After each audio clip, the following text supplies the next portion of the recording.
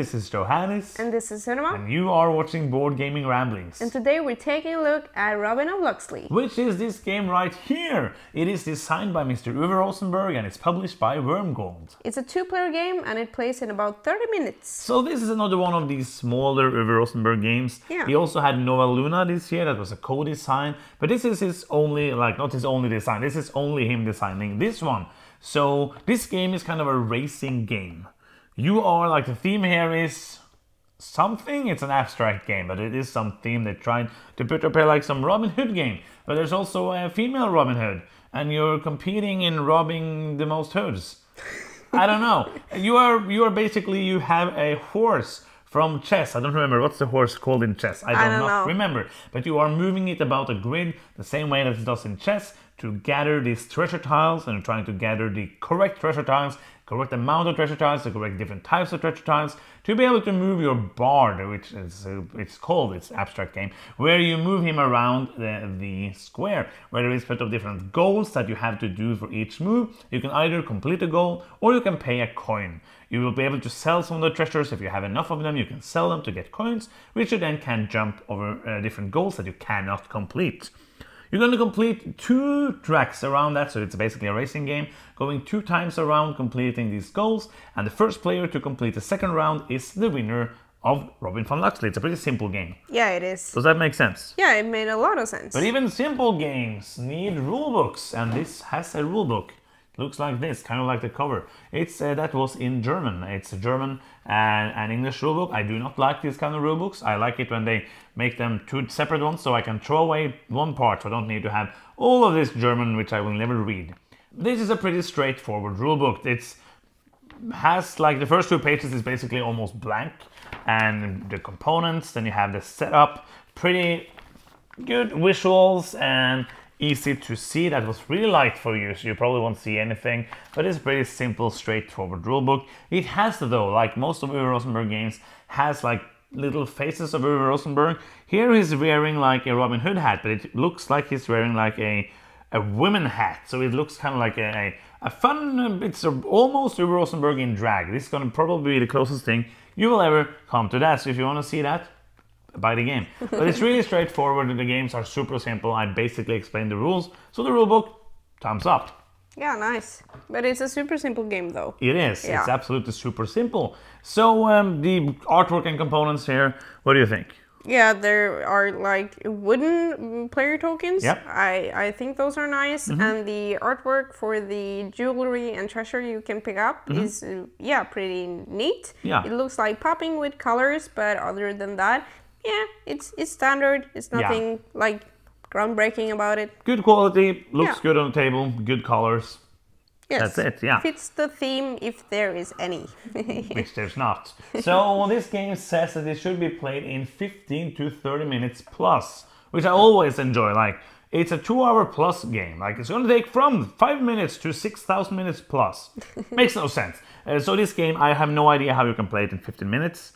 The times you played it take about between 30 and 40 minutes playing it, depending on basically depending on the treasures and how hard it was to get the different treasures, and then not the treasures, the different goals in that order which they came out. Yeah. So about half an hour, which feels okay. Doesn't feel like it's dragging for me. What do you think? No, it doesn't overstay its welcome, for sure. It feels like a racing game all the way, so then you are a bit on your toes and wanted to speed up, so it feels over quite fast. Yeah, and there's enough things to think about. I enjoy the placement of the horse, to be able to you place him somewhere, and now you know that you can take this and this tile, and some placements, if you place in the corner, you know you have really few options to where to go, basically only one tile that you can take, and sometimes you can put yourself in bad situations that way. Sometimes you will of course have some luck with what tiles get put out, because you always fill up new tiles from the space where you left. But it feels like you can, you need to do some planning. You need to be able to, because you can buy yourself through some, and you will do that. You will not win this game, I think, by not paying through some goals, because they are hard to continue, depending really on how they get laid out. But if you lay them out randomly, you will probably, which you should, you will probably get some that really contradict each other, which are adjacent or really near, so you will have a hard time getting those. So you have to choose basically a bit ahead which ones you want to actually complete and which ones you want to jump over and skip with coins. I really enjoy that. Yeah, I do too. I think that being able to skip some of the goals makes it more fun, because then you would sit like and have like super bad luck as one player maybe, or just like didn't see that far ahead and you stop having fun. But now, okay, you are in a tight spot, but now you can just like, okay, spend 3 rounds collecting so you can sell 1 resource at least, and then you can skip it. So I like that. What I really like is that the same thing that we talked about with Nova Luna that you saw in the playthrough, is that this is a game that can really flip over. Like if somebody is really far ahead, you can easily just be like boom, and you just move past. Like the last game we played, you were really in the lead the whole game, and just at the end I come and I squeezed past you, and basically 1 round before you I won. Yeah, that was not fun, but I like that. Okay, it can seem like the skies are gray and you're not gonna win, but don't give up, because the player can get stuck. Almost sounds like you start like a motivational speak, like the skies are gray, but remember that the sky is always blue. That the sky is not going to be gray; it's going to be the clouds are gray or something. Yeah, but I think you say something like that, like if something is gray, it will be blue. It sounded a little poetic, but yeah, it can look bad, but just keep up, and you can it can turn around so quickly. You can do it. You can do it. We it. believe in you. Welcome to the new motivational channel. You can do this in life too. I think it applies to that as well. If your horse won't go where you want it to, just wait a couple of turns and you will get that jewelry. Yes, that's true. That's but I think it's really interesting.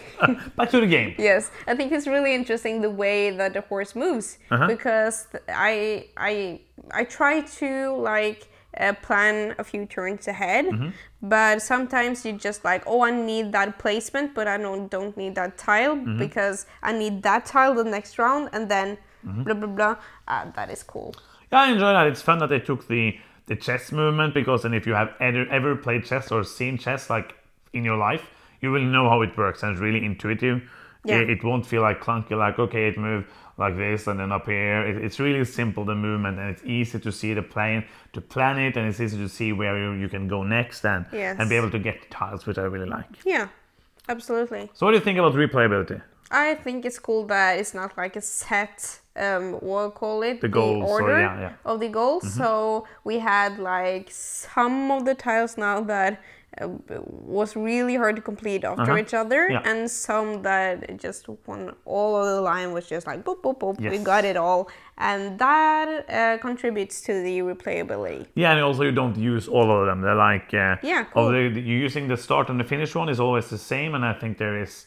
I'm gonna check actually, because I have the rule book. You have the rule book, and it's a nice rule book. You have 8, so you use 2, so you have 6. That means that you're gonna use half of the corner pieces, and you have 16 small ones, and you use 3, 6, 9, 12. So you have 4 you won't use in each game. And you can also play a smaller game if you want to play a shorter game. There is rules for that. Yeah, that's so you can play with only 2 in between the corner pieces instead of 3. That's nice. I don't think you would need it. Maybe then you can play it in 50 minutes if you need to. But I feel like the length of the game is not too long and not too short. It feels. Yeah, I agree. And I would rather play the short version than just going one round around. Oh yeah. Because I really like that I'm learning from my mistakes the first round, and then I can just set it up to make it better the last round. Yeah, it's pretty cool. At least. It feels pretty unusual to do that, because you are basically just playing the same game twice. Yeah. Almost, if you understand what I mean. You're basically just doing the same thing twice. But I agree with you. It feels kind of fresh. It feels kind of that you know now what to do, and you can try to do it better, like you just said. Yes. Which I agree. I enjoy that quite a bit. So anything else you want to add, gameplay wise or anything? I don't know. I was thinking about something and then I totally lost it. You totally lost it. You don't look like someone who lost it. I don't. You're pretty calm for someone who just lost everything. So should we do final thoughts? Yeah, you can start, and then I will try to remember what I was thinking about. Okay, so I really like this. I feel like this is a pretty sweet 2-player game. It's perfect for couples, for somebody who's not into heavier games, and also I really enjoy it for what it is. I think it's a fun 30 minutes. I like that racing aspect. It feels like it feels like a race. It feels like you are trying to just keep ahead, and sometimes you have to like think, okay, I can stay a bit in behind if I know I'm building up to something, and then I can just race past you. I really enjoy that aspect. I don't think there's anything here that's like groundbreaking, as we're saying for a lot of games, because most games are just some variants and some takes on other things, and not everything have to be new mechanisms or new stuff happening. This game is just pleasant. It works. It is fun to play. There's nothing super cool or new, but it's fun. It works, and I like it. I want to keep it in the collection if that's okay with you. Yeah. And we can discuss that now. Just kidding. We're gonna talk about that later. But yeah, I really like it. I'm gonna give it a 7.5. Which, cool. I enjoy this game quite a bit, and I hope to play it again. So that is my final thoughts. What do you think? Yeah, I like this game too. I think it's a neat two-player game. Yes. I think that he took some of the most interesting parts from Reykholt. Which came last year, yeah. Yes, and did it, like, use those to make a better game. I think that this is more fun than Reykholt, because the most enjoyable thing for me about Reykholt is the track that you're racing. Yeah, the optimization puzzle and moving those things around. So I really enjoyed that he has like brought that. I would say that is a new element. I have not seen it in many other games. The racing one? Yeah. Yeah, I agree. And I really enjoy that he used that in some other games as well. And he's good with that. He usually finds something like next year's probably gonna do this again. Like now he did all the Tetramino games. He did like 4, 5, 6, 7, 8,000 of those, and now he's onto this. But I like his exploring and finding out new stuff to use mechanisms for as well, like that. Yeah, I agree. And this is perfect as a two-player game. I don't know how much I need to play it to be like satisfied with it, but I do enjoy it, and it's a solid game, so I'm going to give it a 6.5. Cool. So I like it a bit more than you, but that's okay. I am Mr. Enthusiasm. That's you. That's you. So that's the end of another video, right? Yes. So if you are still here, please subscribe to our channel if you like what we do. You can also check us out on Patreon if you want to support us more. And that's the end of this video. Thank you so much for watching. I'm Johannes. And I'm Sunniva. And you've been watching Board Gaming Ramblings, and bye-bye.